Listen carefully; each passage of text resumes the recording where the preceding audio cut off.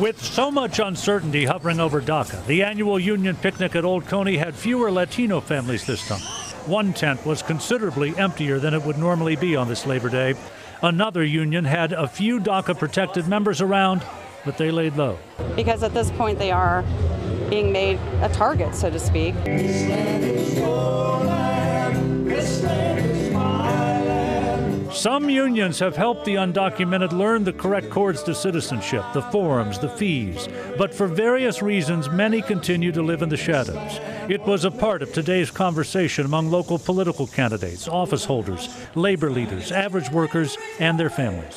DACA cuts deep with a lot of unions. The one for service employees figures 3 out of every 10 of its Latino members in Cincinnati would be vulnerable to deportation if not for DACA. They don't know nothing else but the United States. Their kids came when they were small. This past weekend, Omar Jimenez spoke with several undocumented relatives of DACA-protected workers, telling us they're reluctant to even go out the door. They fear. Every day is a struggle. They go to home and they go to work. Home and work. On the weekends, they don't do nothing but stay at home. If they do go out, they go out in that fear. Most of the Latinos represented by the Food and Commercial Workers Union are in the packing and processing industries around here. Many emigrated to this country illegally with their children to try to build a better life. Their main question is, why did I even come if this is what's happening?